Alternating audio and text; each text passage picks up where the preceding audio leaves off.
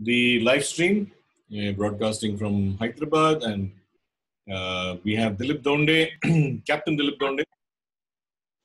He's a retired naval officer, and this is an unusual lesson for us in terms of the fact that we've always had the chief national coach and has been technical and nutrition and stuff.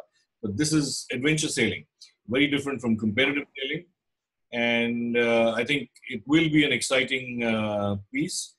Dilip, Captain Dilip went unassisted circumnavigation of the globe under sail from April 2006 to May 2010.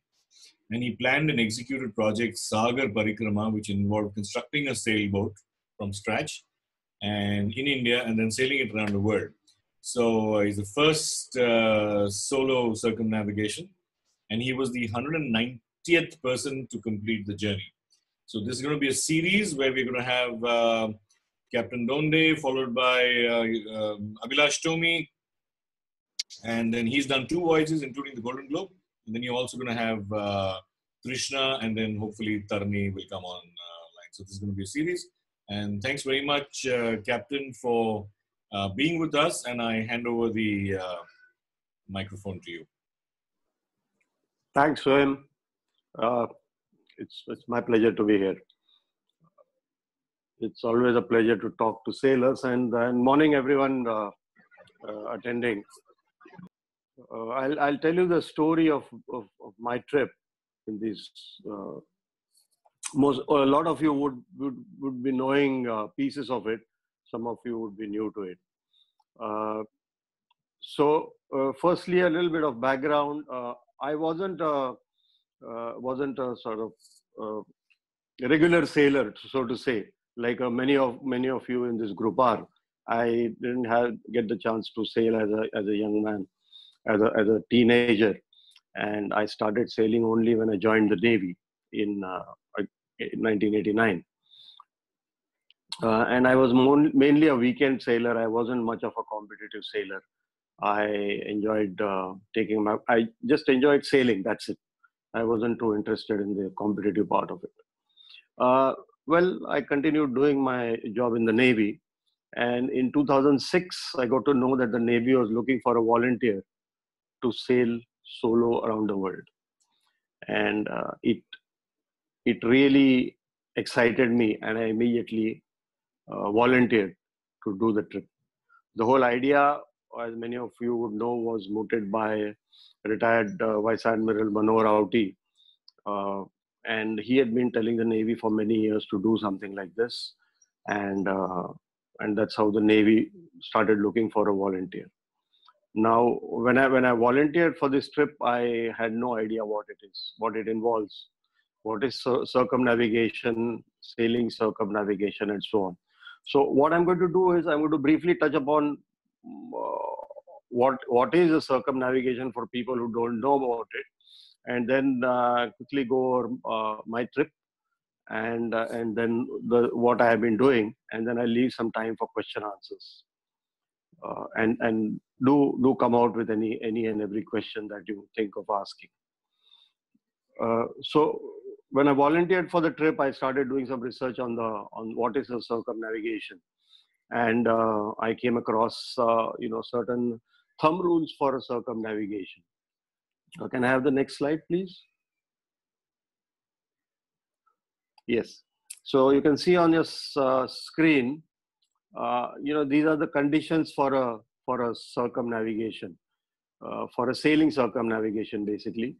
And most of the conditions are quite self-explanatory.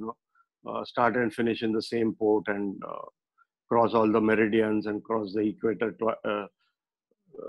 It should be more than obviously the circumference of the Earth. What is important is the second condition, which is that you should not pass through any canals or straits. Because if you pass through a canal or strait, like if you go through the Panama Canal, go through the Suez Canal, you are forced to motor or use a tow. And then it doesn't remain purely a sailing circumnavigation. And the last condition is also important, that it should round the three great capes. So if you see, if you keep these conditions in mind, you don't have much choice, but your only option is to go south of all the continents. Can we have the next slide? So you see, that is my route. I started in Bombay. I went south and then east, went south of Australia, south of New Zealand, south of the South American continent, south of Africa, and got back to Bombay. And I took 4 stops en route. I'll talk about them as we go ahead. Next, please. Yes, and when I was doing this research, I realized, I sort of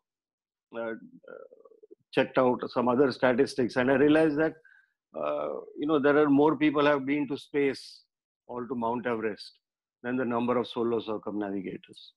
And that time there were about 170 people who had done solo navigation, and no Indian had done it before.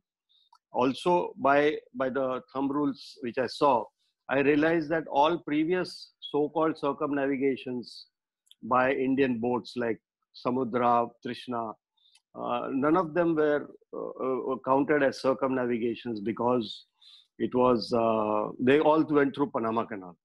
So I had a choice. I could have, because the Navy had told me to chart my own route and give them a plan. I could have gone through the Panama Canal, and that would have been an easy way, and would have been nicer too, going through the Caribbean and the Mediterranean and stuff. But that wouldn't have been a real circumnavigation, and I wanted to do the real deal. So I decided to go do it the proper way. Now, the most important thing in a circumnavigation is obviously the boat. If your boat is strong, if your boat lasts, you last. If your boat doesn't survive, if your boat is going to break up in between, you're not going to survive. The best of the sailors will drown. So, and so I started searching for a boat, and as I was doing that, Admiral Auti dropped another bombshell, and he said that the boat had to be built in India, and that was quite a challenge, because I had not seen anyone build a boat of the standards I needed.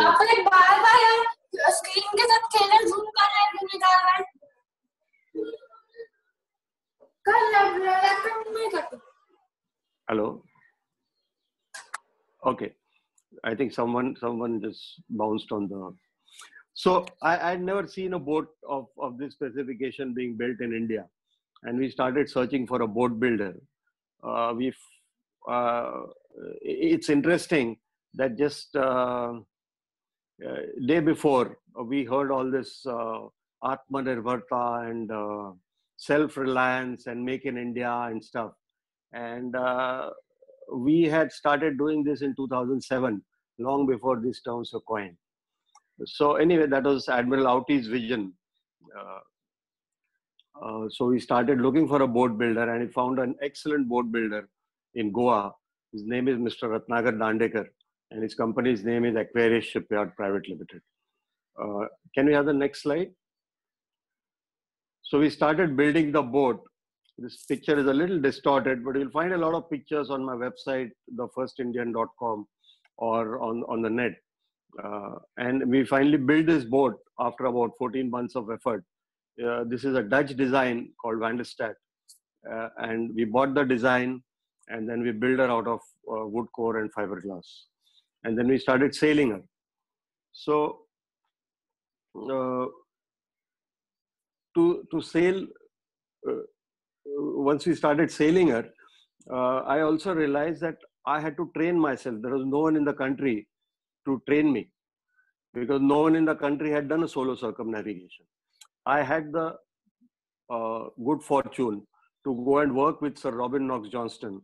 For those of you who haven't heard of him, he is a legend in the sailing world, and he's the first person to have sailed solo and non-stop around the world in 1968-69. So I had a privilege to go and work with him. I learned a lot of stuff from him. I came back, and then I had to build the boat and train myself. So to train myself, we started sailing the boat around Goa, And the Navy shortly gave me a, a companion, a sailing mate, Avilash Tommy, to help me out with my training and with my project. So together we sailed to Colombo and to Mauritius, and I dropped him in Mauritius and sailed back alone for the first time in my life. By and by, we continued, kept improving the boat, we kept improving our sailing skills. And on 19th August 2009, I set off from Bombay on my boat, Madri. My first stop was Fremantle in Australia. Can we have the next one? So I put together some pictures of the boat, not necessarily in a, to give you an idea of what it is, how big it is. She measures 56 feet in length, about 5 feet in 15 feet of beam, and she's got a mast that is about 25 meters high, and it's a basic sloop rig design.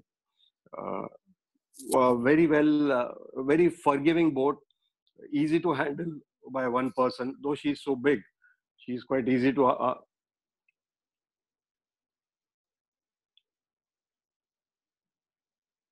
She's quite forgiving and easy to handle. This is her entering Cape Town. So like I said, I started from Bombay on 19th August 2009. My first stop was Fremantle, Australia, on the west coast of Australia. The second one was Littleton in New Zealand, on the south island of New Zealand. The third one was in Falkland Islands, Port Stanley in Falkland Islands. The fourth one was at Cape Town, which is where this picture was taken as I entered the harbor.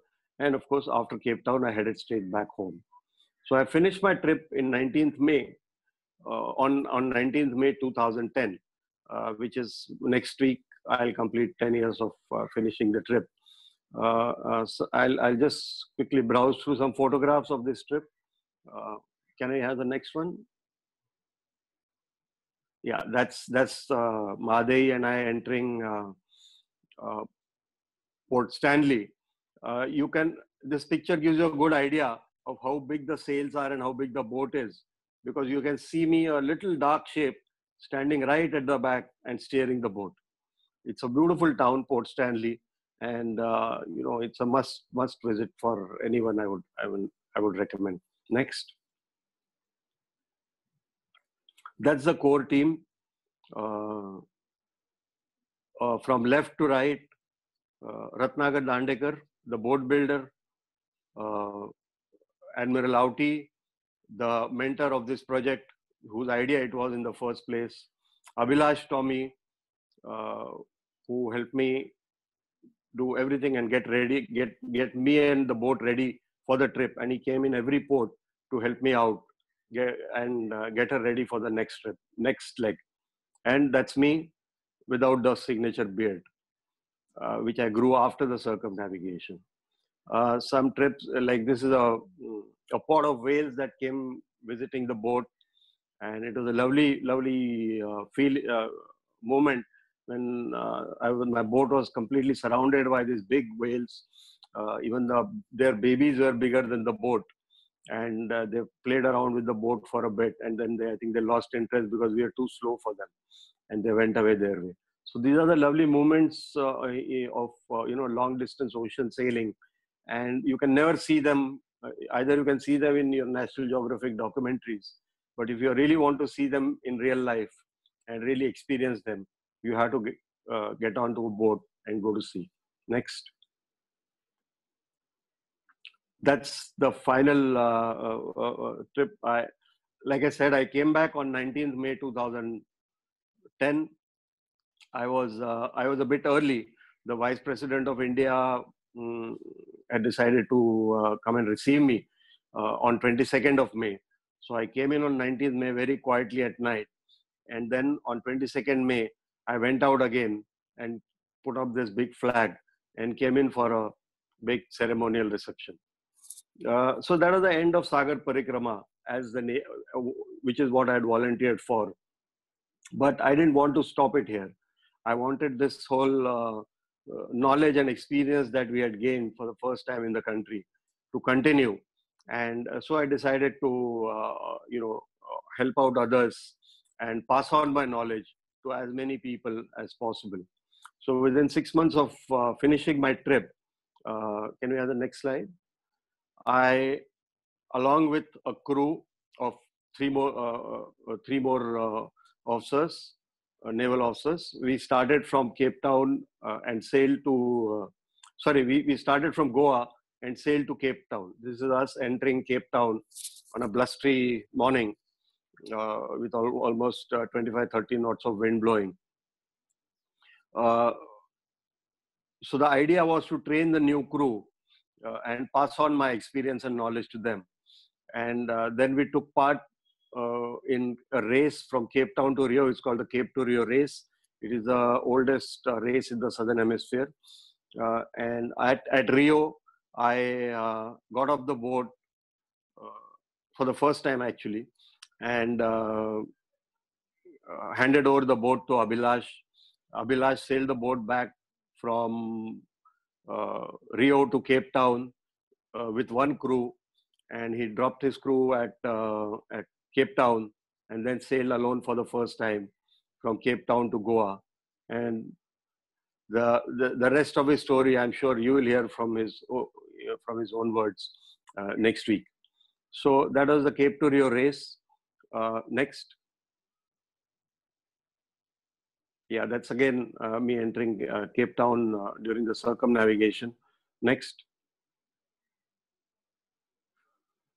So the story continued. We came back from Cape to Rio race. Abhilash got the boat back safely.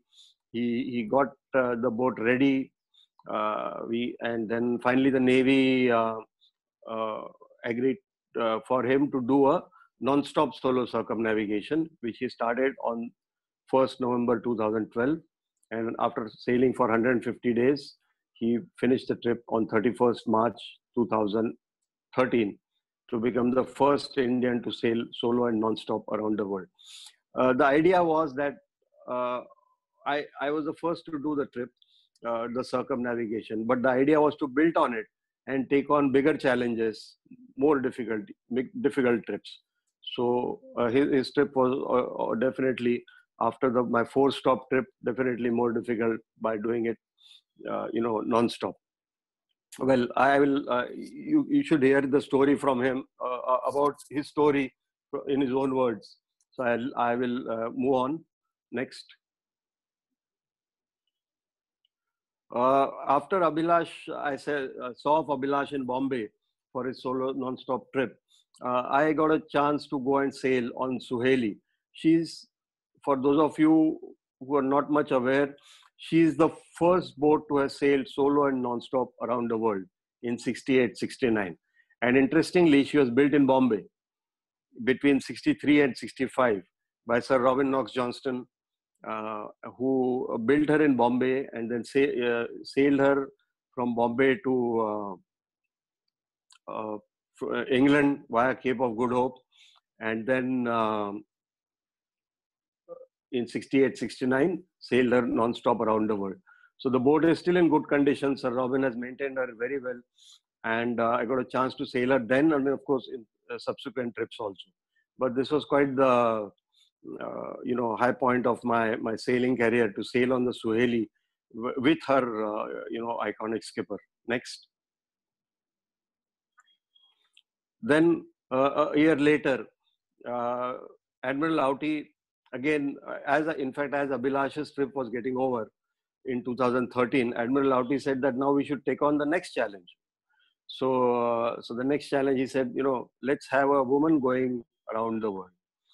So we decided to start giving women a chance in the Navy to sail on Madei, because in the Navy, women officers don't go to sea. So we said, we quietly decided that, let them sail on Madei first.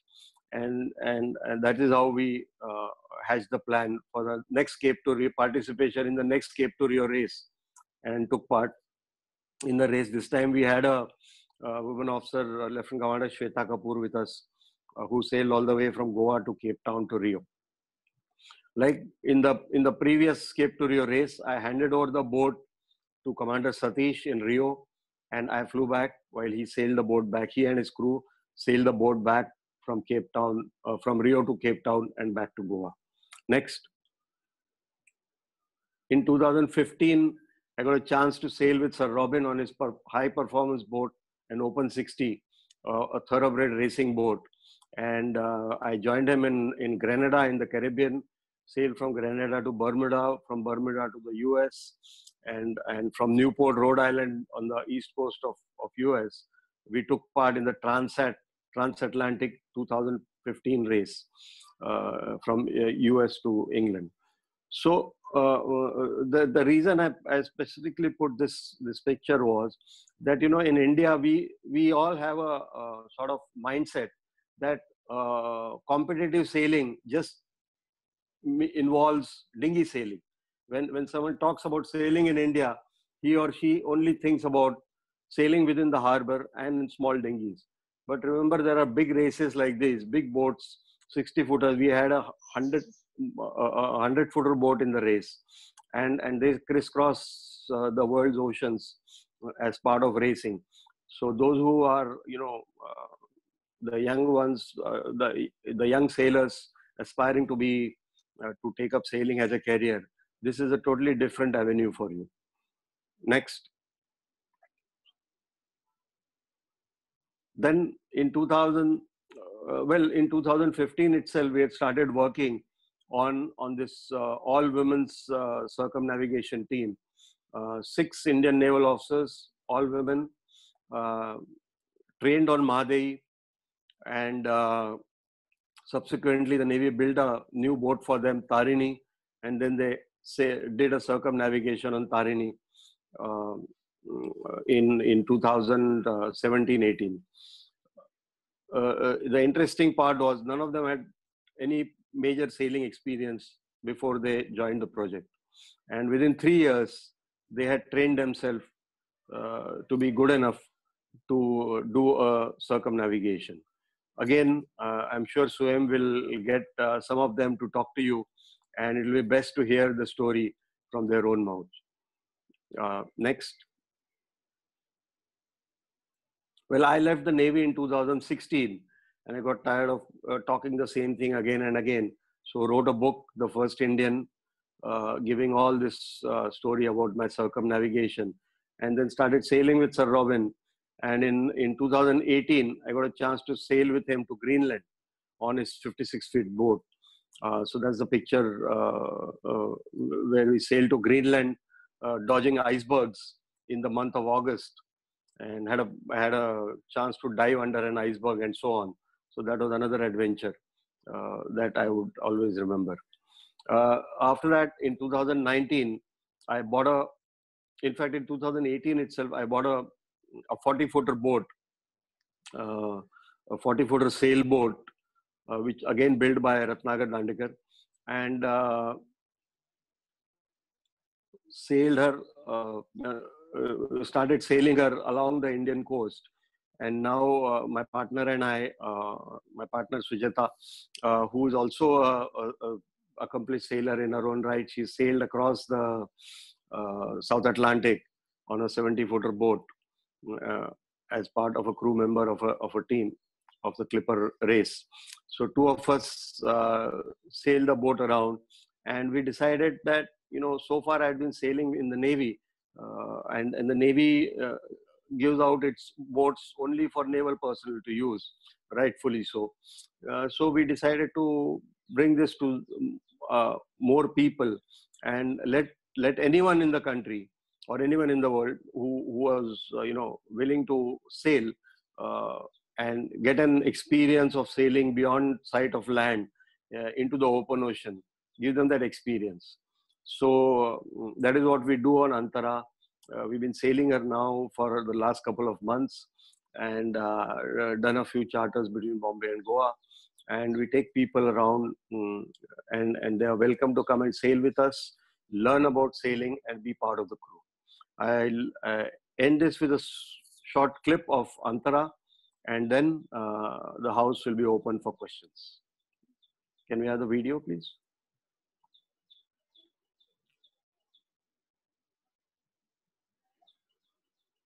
Yeah, can we have the video?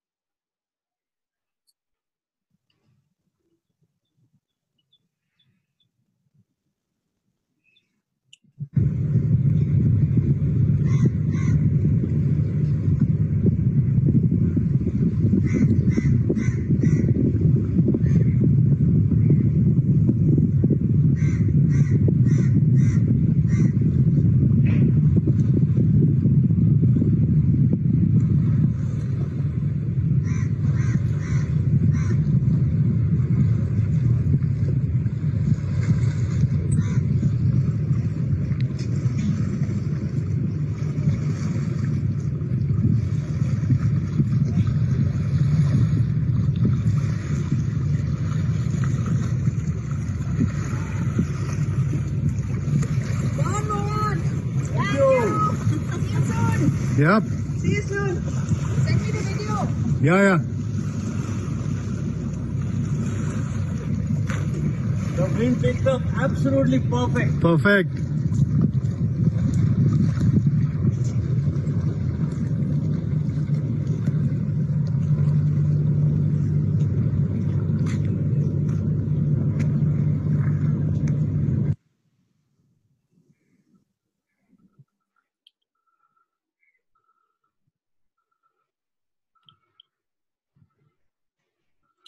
Yeah, Dilip, you still there? Yes, very much. Okay, I can see you. Good. So I think fantastic. I think it's one of those moments where I think a lot of us really have wanted to come on to Antara and do it, but then there's always a gap between wanting to do it and actually doing it. So hopefully we'll have a big crowd on Antara, and there are in a sense. Unfortunately, it hasn't been a very interactive, but I have at least about 10-15 questions which I can ask you myself. Okay. Okay. The audience,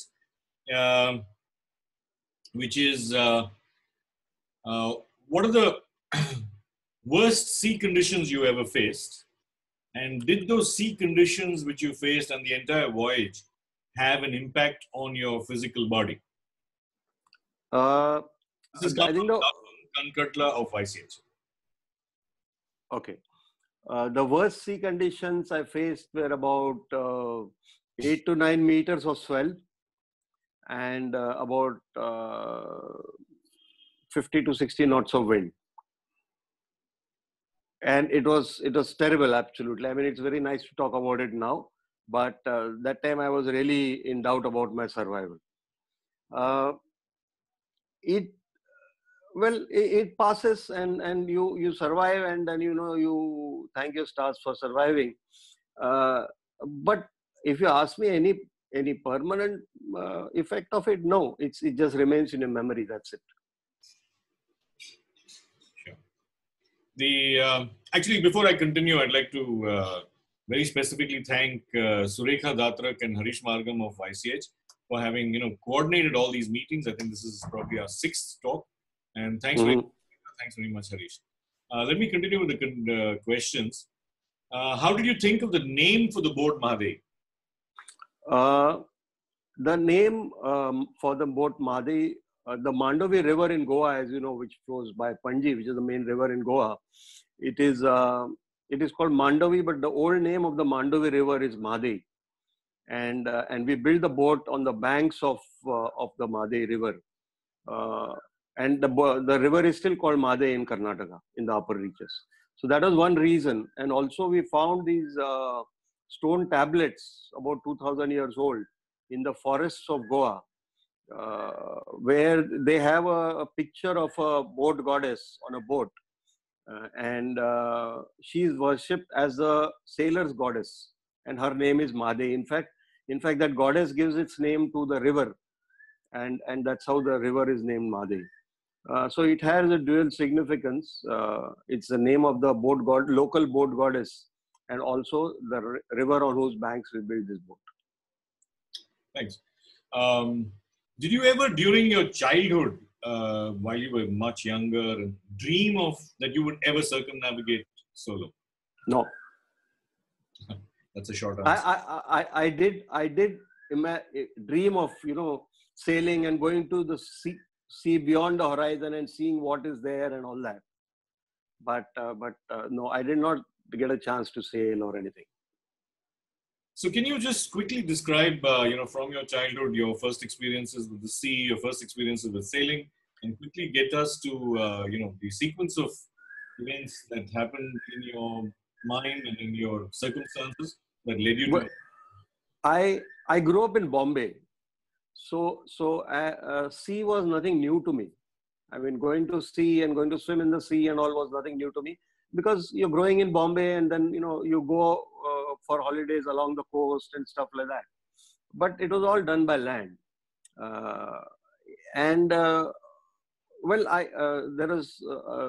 My dad had been in the army, and I had a few uncles and all in the army, but no one in the Navy. So in that sense, I did not have much experience of, ships and stuff like that.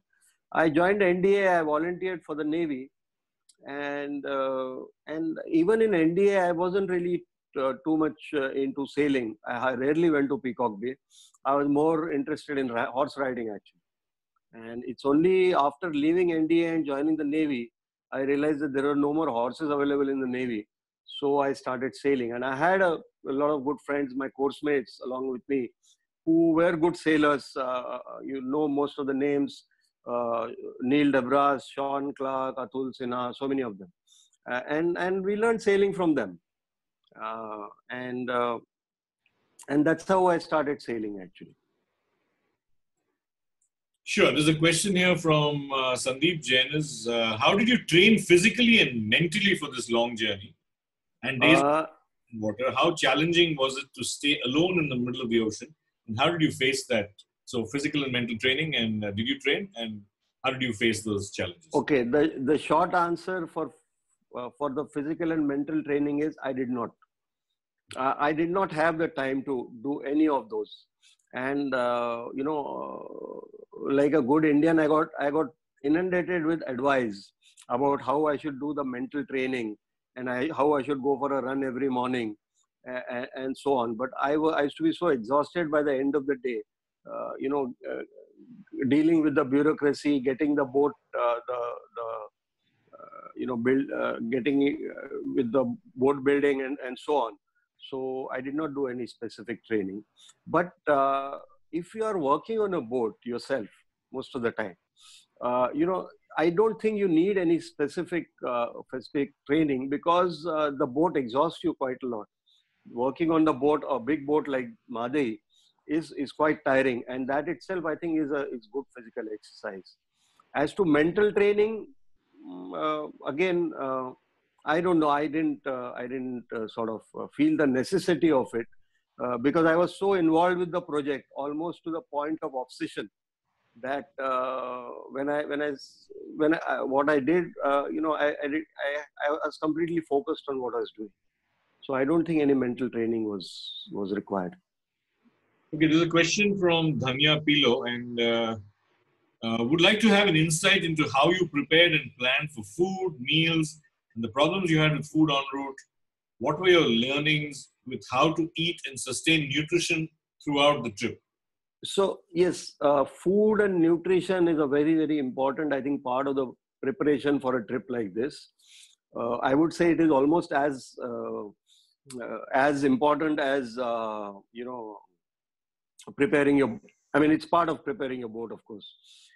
So in my case, my mother helped me a lot with the whole planning and preparation of food.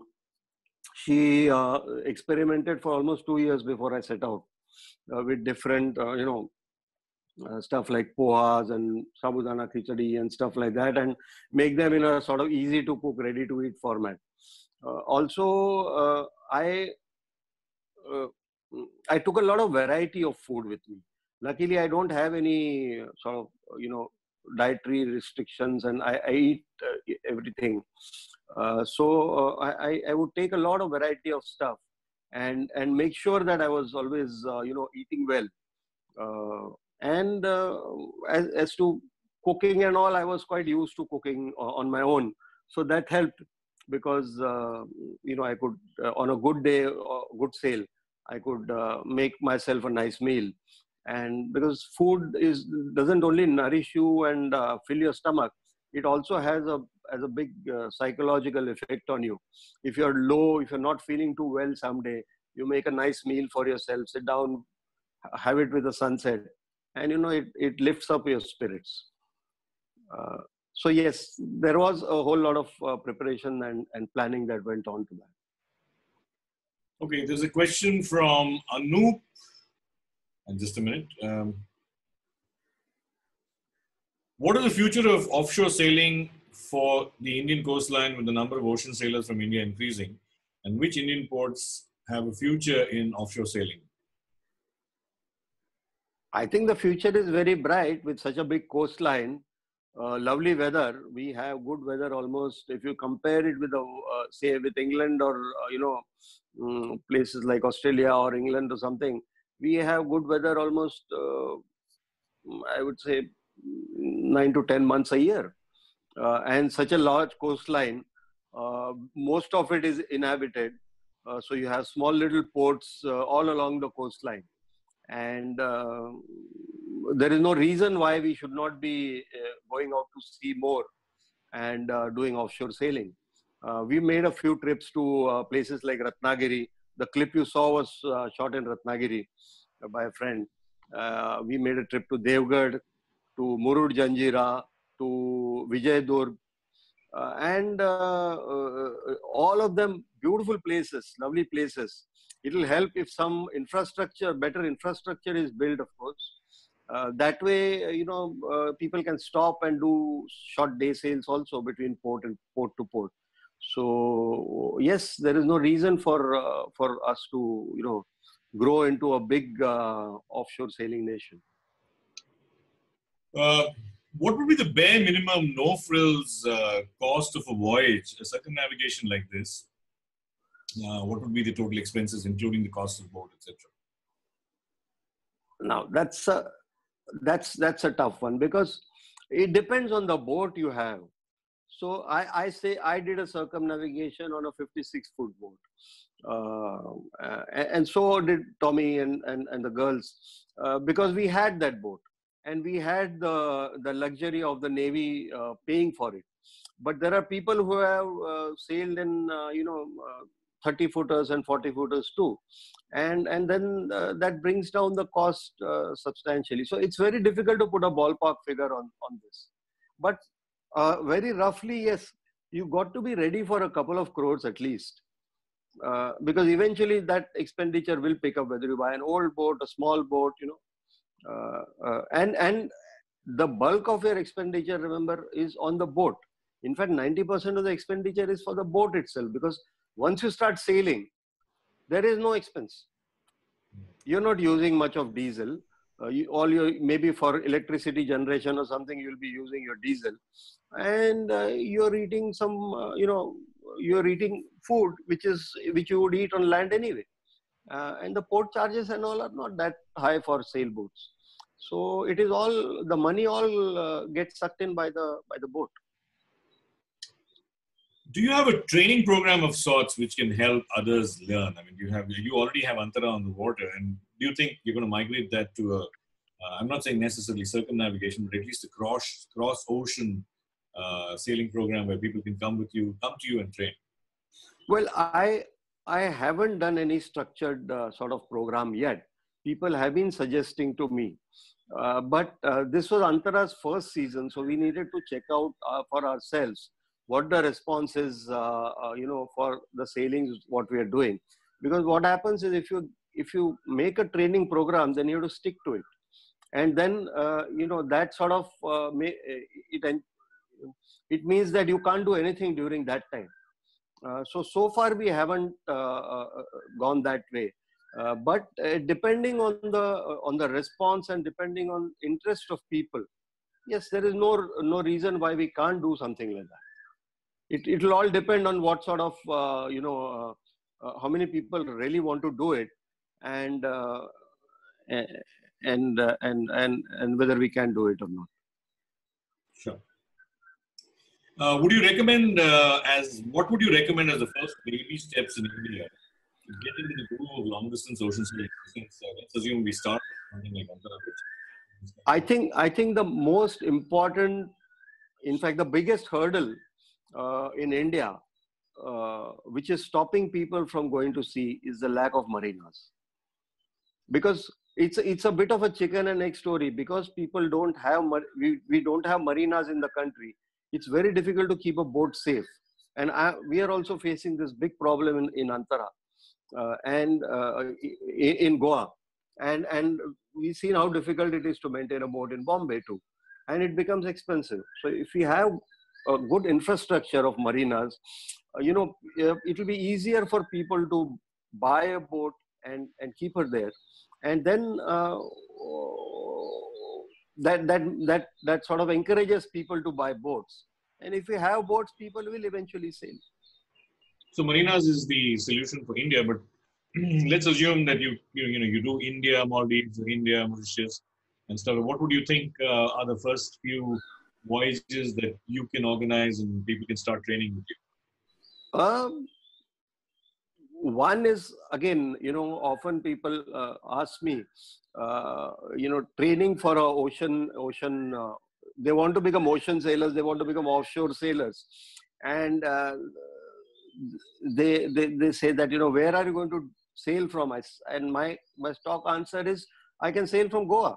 Because once I go into the sea is the same everywhere, whether it's in off Maldives or of Mauritius or of Goa. So you can get the same experience here and come back to your home port. But gradually, if you want to go to a foreign port, then Maldives, yes, Mauritius is a lovely destination if you have the time, because it takes time, about 20 days to reach Mauritius on a sailboat. So that is where I will start.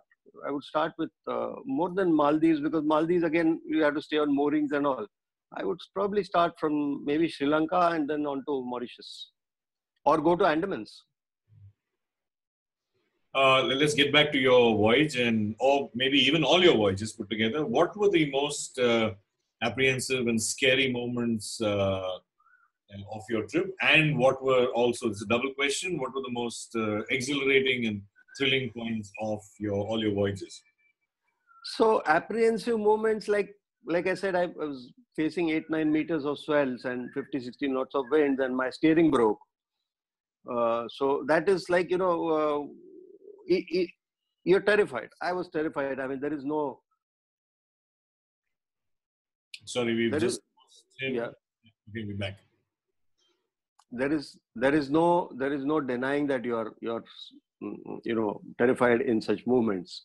And of course, if the boat is okay, even then it's, you think that you'll survive. But if the steering breaks and you're, desperately trying to repair things and get her going and stuff. Yeah, so that's quite a terrifying moment. The funny part is when that is happening, you are so busy in, keeping yourself afloat, that you just don't think about it. It's only later that you start, wondering, how did you go through it? There are good moments too. Like I showed you the school of whales around the boat, or watching beautiful sunrises and sunsets, and generally the whole solitude at sea, having no timetable, being your own person, for days on. That is a lovely moment too. It reminds me, I had a chat. I was, in fact, following Tommy's first voyage, and we were chatting on Facebook, if I remember, or whatever the medium. And one of the things he told me struck me as, he says, one of the apprehensions I have is coming back to shore and once again learning how to deal with people. Did you have a similar apprehension? How did you deal with it? Well, it takes time.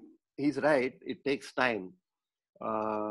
Because what happens is, at sea, you have been used to being on your own. You are used to not talking to anyone except maybe to yourself or the boat, which you don't do I mean, okay, you can talk, but it's sort of a silent conversation. And not getting too much hassle with noise and stuff like that. And then when suddenly one fine day you finish your trip and you're ashore, and now everyone is vying for your attention. You're giving half a dozen interviews a day, and parroting the same answers to every journalist who is more or less asking you the same questions, and everyone expects you to pay full attention to them, and that becomes quite tiring actually, and sometimes downright irritating. So it takes some time to get over it, and to sort of like we do in a day-to-day life, ignore some sounds, some noises, and get used to the rest of them. So yeah, that takes a little getting used to again. Thanks, Captain Dilip. I think this was really very unusual and different kind of talk, and we hope to have more and more and encourage more and more people to come on board. At least Antara, you can count on a lot of us from, at least from Hyderabad, coming on to Antara this coming winter as soon as the lockdown lifts.